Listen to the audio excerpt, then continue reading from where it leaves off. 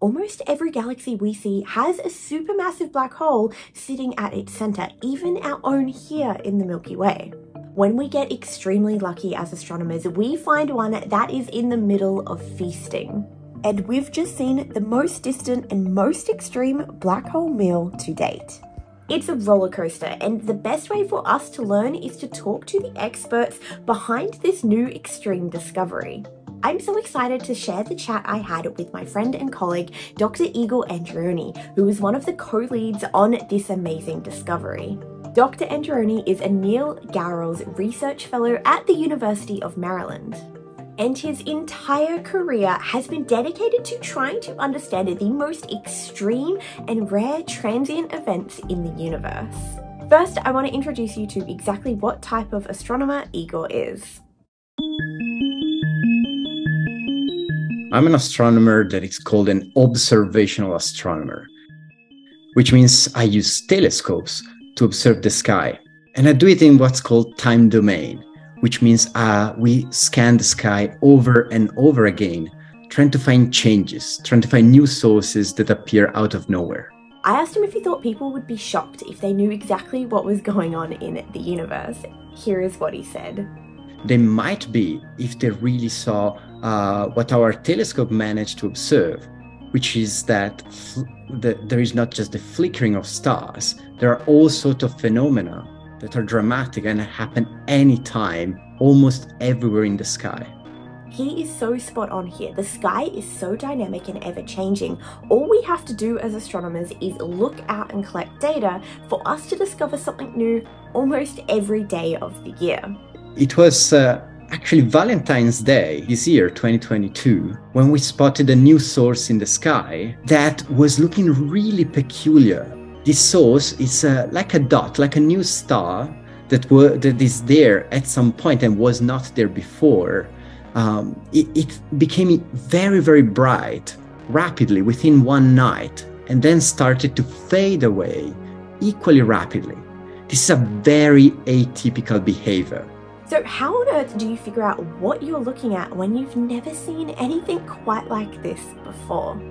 So what we did is do a follow-up. We pointed other telescopes at the coordinates of this source, and we tried to gather more and more information in the optical, which is the same band of light, the same type of light that our eyes are sensitive to, but also in the X-rays, in the radio, in the ultraviolet, in all sorts of bands that our instruments are sensitive to. What we realized eventually is that this source is really far away.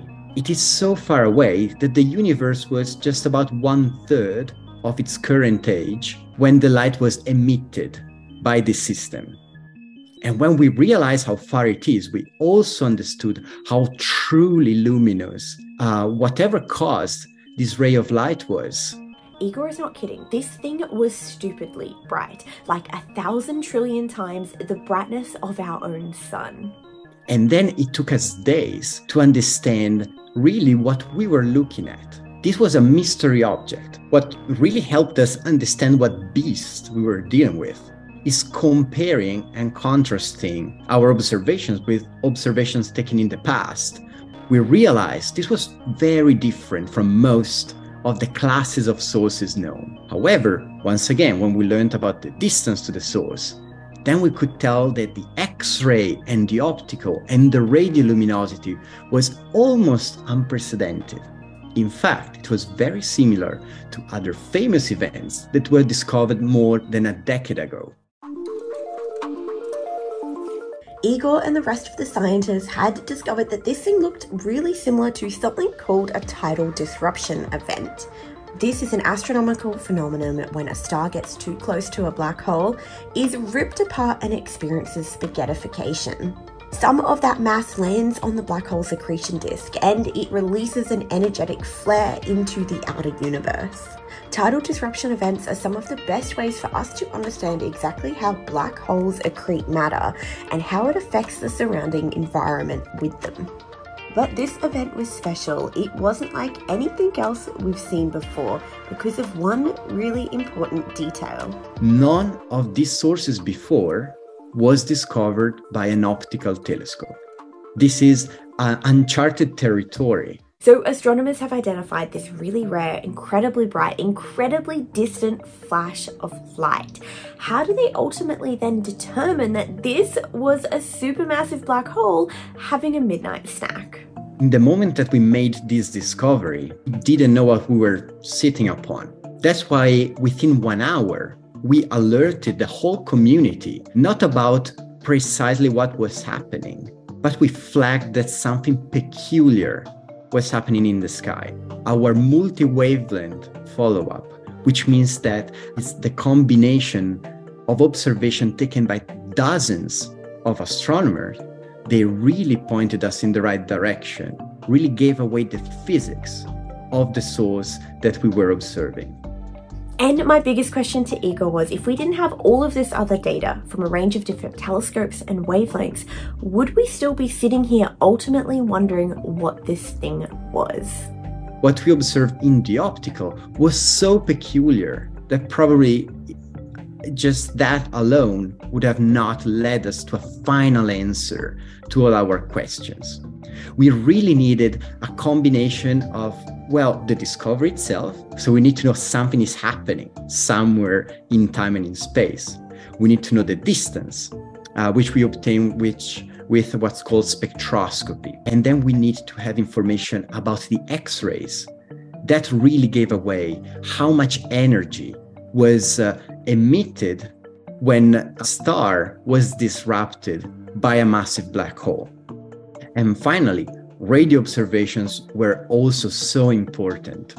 They allowed us to even measure how fast the material is moving in what we think is a powerful jet that was emitted when the star was disrupted.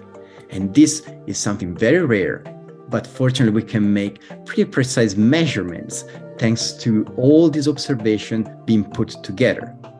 And this source, even without knowing what it was exactly, was already a record breaker.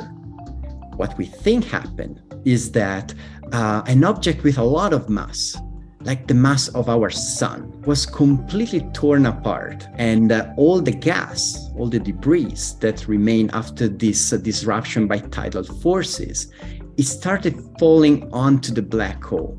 As the material was then being sucked into the black hole and consumed by it, most of the energy was then converted into radiation, into light. And this is how we managed to observe anything coming out of a black hole. And in this case, we were lucky enough that the material was pushed onto a very collimated jet, which was pointing right in our direction, in the direction of Earth.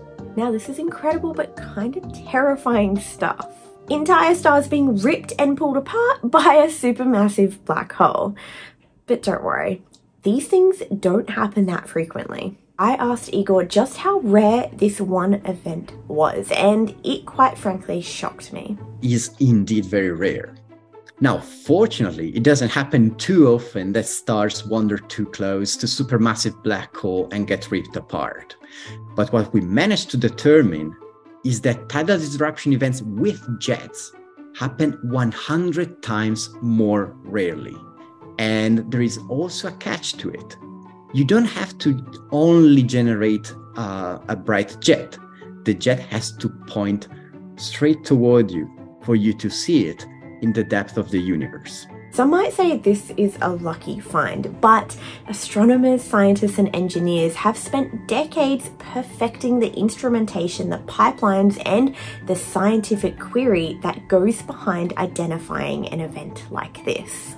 And Igor himself sums this up so perfectly with an Ernest Hemingway quote from The Old Man and the Sea. It is better to be lucky, but I would rather be exact. Then when luck comes, you are ready. And this is what we have been doing for years, which is getting ready, getting exact, making our tools more and more precise, more and more perfect, more and more automatic. And by doing that, and by keeping on improving ourselves, then we managed to find the most unexpected and most energetic souls we would have ever imagined.